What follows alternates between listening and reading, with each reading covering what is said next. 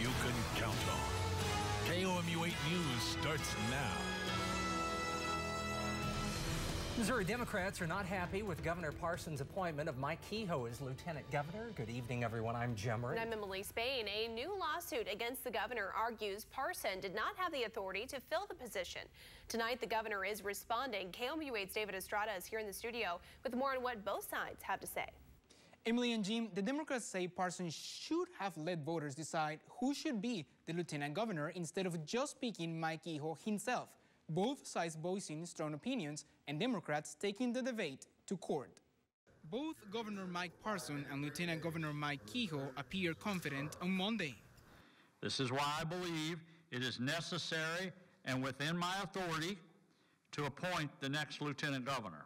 Several previous governors think that this is a position that the Constitution not only outlines for him, but that he should do. But now Democrats say otherwise. I think anybody that's elected official or anybody that's going to be over the populace should be elected by the people who they're going to govern. A new lawsuit highlights a Missouri statute referencing specific timing. It reads, whenever a vacancy in any state or county office originally filled by election other than the offices of lieutenant governor, state lawmaker, or sheriff, the vacancy shall be filled by appointment by the governor.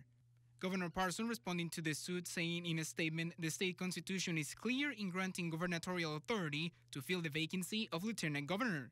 Governor Parson goes on to say former governors on both parties have said the same thing, but plaintiff Daryl Cope says they need to reconsider. I'd say they need to look at the Constitution again.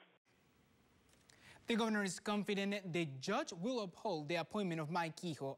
In the studio, David Estrada, KOMU 8 News. The St. Louis Post-Dispatch report. KOMU 8 News.